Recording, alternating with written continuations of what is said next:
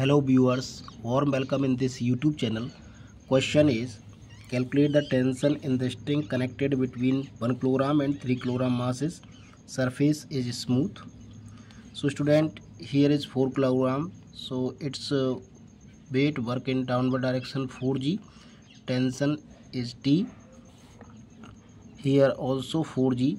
Since weight is same, then tension is also same in these strings.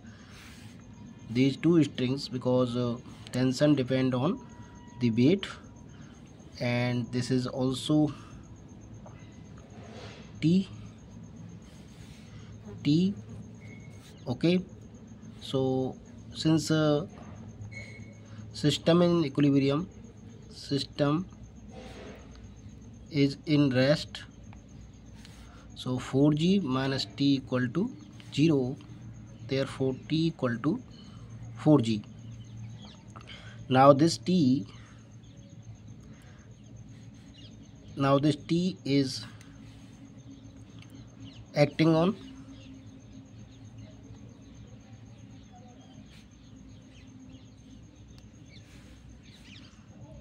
(3g). So the tension